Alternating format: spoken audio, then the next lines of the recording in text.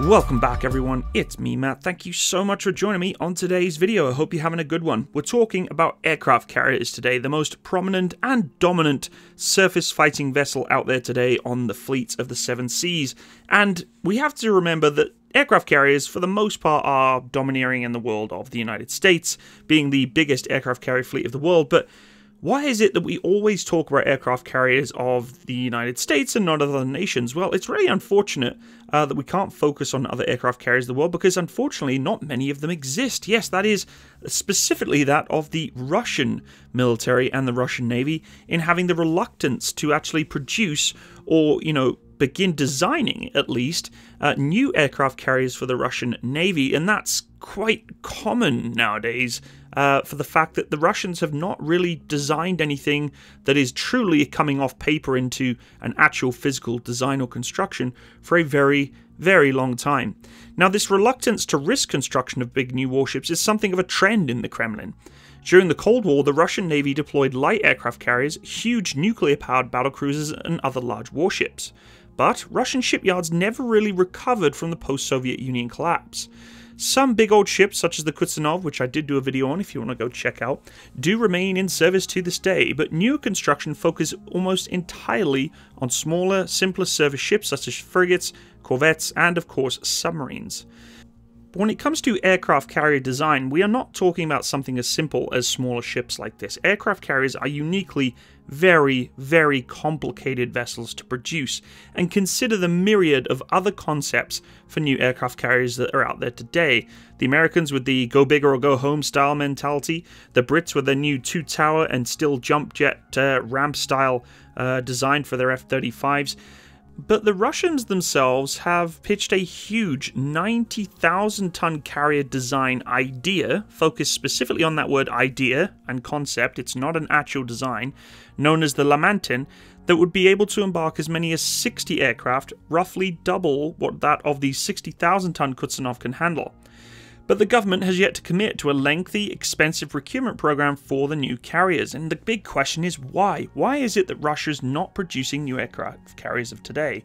Instead, it's pouring hundreds of millions of dollars into repairing, modernizing, and extending the useful life of the 1980s vintage Kuznetsov, which, despite the vessel's recent troubles, it's still going today, which is mind-boggling to me, an aircraft carrier of that size from the 1980s still going as it needs to. At the moment, the aircraft carrier is quite troubled. Being that it is a ski jump carrier, it displaces a rather large 60,000 tons and can theoretically make 30 knots and carry a combination of 40 or so helicopters and jet fighters. She was commissioned in 1990 and her sister remained incomplete as a hulk for many years until it was purchased by China. In addition to helicopters, she also operates the MiG-29K and Su-33 fighter bombers. Like previous Russian carriers, Kuznetsov supports a heavy missile armament than most Western ships, i.e. she can put some punch down if she needs to, unlike some of the Nimitz-class style or Gerald R. Ford class ships. Unfortunately, hiccups with this ship also made it very difficult for Russia's naval aviators to remain practiced and effective in keeping ships like this being designed and procured. The ship has suffered multiple breakdowns over its career, including significant issues with its engines and recovering aircraft. And the fact that the ship is being, for the most part, limped across the seas, and nothing really has changed in the need for aircraft carriers, Russia has somewhat accepted the fact that, hey, look, we got an aircraft carrier that is pretty old, very old, it does what it needs to do, we haven't really needed to capitalize or utilize on it much, why on earth would we produce 5 or 6 more of these upgraded, more superly expensive ships when we may just not need them? Now, many of these difficulties in creating aircraft carriers for Russia came as a consequence of the dramatic decline of the maintenance funding at the end of the Cold War, but some of that was inevitable in the result of inexperience with this platform type. Russia is not the subject matter expert when it comes to designing aircraft carriers compared to that of the United States, and that's just a fact. Admiral Kuznetsov engaged in several prestige cruises, but its most notable service came in 2016 off the coast of Syria. After a much publicized journey to the Mediterranean, she conducted combat operations in 2 months. The operations had more of a publicity impact than real military effect, and she actually lost 2 aircraft, one MiG-29 and Su-33, to accidents. The carrier currently is still being worked on for refit today. To support the aircraft carrier, Russia attempted to purchase a pair of French assault aircraft carriers, but the conquest and annexation of Crimea forced France to cancel this sale. These ships would have served as amphibious platforms with anti-submarine capabilities, but also would have given the Russian Navy experience with relatively large and new, technologically advanced vessels to potentially concept design their own newer, more capable aircraft carriers. Indeed, part of the deal would allow Russian construction of 2 Mistrals to the French specifications in its own yards, which would have provided a major boom to Russian shipbuilding industry.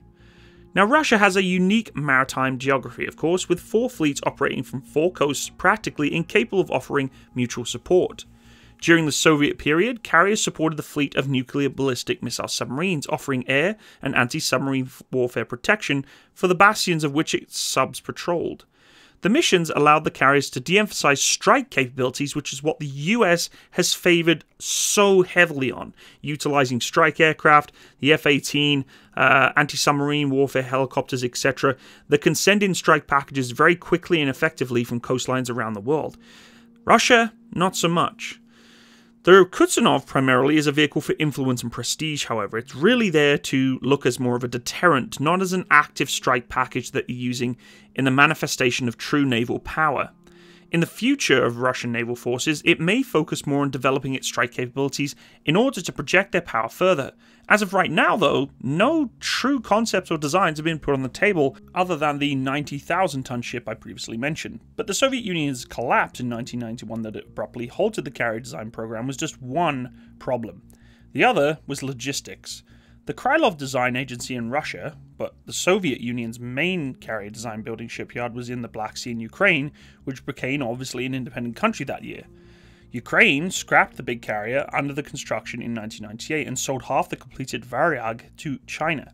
Beijing spent 13 years finishing and upgrading this ship to turn it into China's first ever flat top. The rechristened ship now conducts sea trials today to help the Chinese Navy prepare for future home-built design carriers and to train the cadre of naval aviators, which is something which they've been trying to do for quite some time and is really, I think, where Russia is leaning towards is, hey look, we've given you the bare-bones skeleton and a carrier for you to play with, get your skills up, do a little bit of engineering design, cross-reference, so speak, reverse engineer, which we clearly know the Chinese are very good at, and see what you can come up with, and if you come up with something better, hey, we'll just work with you and buy it from you. And that could be the way Russia's going. But Russian defense planners often announce projects as a means of gaining resources and prestige, rather than as part of a plan to develop or build anything in particular. At one point, President Dmitry Medvedev suggested that Russia would build and operate 6 aircraft carriers by 2025. Obviously, though, that's not going to happen. But there is an existing plan also for Project 23000E Storm Carrier, which is a 100,000-ton nuclear-powered supercarrier employing EMALS catapults and a variety of other modern technologies. The carrier would presumably fly the MiG-29K fighters, although the age of the aircraft would suggest the need for a complete new replacement. The ability of Russia to build this ship under current circumstances, however, is in deep question. The aviation capability of the Russian Navy is also dangling by a bit of a thread. Being that Kuznetsov is old and in poor carrier condition, it's not even close to being laid down as a ship that should even host jets, and the jets themselves are being impacted by this. The Russian surface fleet has not received a great deal of attention in the latest military modernization plans either, and the Russian shipbuilding industry has not constructed a warship of the size and sophistication since Kuznetsov. That said, the Kremlin seems to view aircraft carriers as an important contributor to national prestige. The Russian Navy took great pains to get Kuznetsov into position and support operations in Syria, and despite the embarrassment associated with it, it still has now pushed the carrier into a pretty good major refit. If the Kremlin determines that it needs a carrier to keep pace with France, Britain, China and India, it really needs to begin seriously considering how to build or acquire such a ship. It's not inconceivable, however, that Moscow may consider ordering these carriers from Chinese shipbuilding yards. However, profound reversal that may seem, it is a reality. Otherwise, Russia really needs to start solidifying its construction timeline soon, or at least proposing a design that someone else can build for them. It's really interesting to know that Russia has not really formulated a plan so much on their naval carrier fleet, because, as I said before, it's not their priority. Ground forces, these ballistic missiles they're now designing, these hypersonic speed missiles, are carrier killers. And they're designing weapons that can take out carriers before they even make it to strike group locations. or areas of which, Western carrier groups can actually do what they've been intended to do. You can only launch jets so far. They need refueling, etc. And, an aircraft carrier isn't a game changer in the entire global naval capabilities. It's a huge asset, but it's not, it can't do everything. And the Russians know this. They know that, yes, the aircraft carriers are a profound asset to have, but if I have something that can take it out before it even gets to me, why would I waste money building them? Aircraft carriers are extremely expensive. A couple of missiles that knocks them out, although probably expensive, are nowhere near as expensive as designing a full carrier. And this is the thing that I think Russia's primarily aiming their mentality towards. And this is purely opinions, folks, and not for reference. It's just an idea or a conceptual idea that I had is, why would they build and produce aircraft carriers of such magnitude, of which other countries are producing them, when they can rely upon Chinese aviation or support if necessary as allies, or just produce weapons that prevent aircraft carriers even getting close to strike patterns or groups that they're going to use? Really interesting doctrine in the way they're doing things. It is sad to see Kuznetsov, patched to death. She's still sailing to this day. If I was, part of the Russian Navy, I'd be pretty proud to know that aircrafts are still launching off this ship's flight deck, and it's still today doing what it needs to do. But I truly don't think that this is on their top Santa's wish list for military procurement or acquired assets that they need, because it's just not on their urgency list. Ground forces, surface-based corvettes, frigates, destroyers are more prominent for them because they want to be able to locate submarines, which is not something that, hypersonic missiles can take out. Submarines are a threat, for sure. We talk about the battle cruiser that's out there from Russia as well that can do quite a bit of damage with its own either strategic or tactical capabilities. So submarines are a little bit more difficult, though. And, aircraft carriers can't really... They can, but they can't truly hunt down submarines as effectively as destroyers, corvettes, frigates, and the like. And that's really where the Russian Navy is pumping its money into, and instead of these gigantic aircraft carriers that the rest of the world is building. But each to their own, right? Each to their own doctrine and capabilities that they want. With the British F-35 accident that happened recently, it was quite upsetting to see that an F-35 had come off the deck of one of the aircraft carriers there. But hey, things happen. Folks, I hope you enjoyed today's video, and I'd love to hear your opinion on this particular topic. What do you think? Why do you think that Russia's not pushing that resource or that time, money, and effort into aircraft carriers? Do you think it is truly just down to money, or it's more of a strategic decision to say, you know what, we just don't need them, we just don't want them? It's been a long time that they've not needed them, and not much has changed. You think about the amount of assets the United States has in aircraft carriers, how much money it takes to keep them going. It's substantial. So maybe they're putting their, purse strings somewhere else. Thank you again for joining me today. I hope you enjoyed. Please leave me a like and share this video if you did enjoy. And also, you can also click the little button by the subscribe button to be notified of any upcoming videos in the future. For those of you who've been supporting my Patreon and PayPal, thank you so much for financially helping me and my channel. It really does mean a lot to me. So thank you all, truly, from the bottom of my heart. It really, really does mean a lot, and I appreciate each and every one of you. If you do want to check out those links, you can go into the description box below of this video to see the links for those particular sites. Thank you again, and I hope you have a wonderful day. All the best. Bye-bye.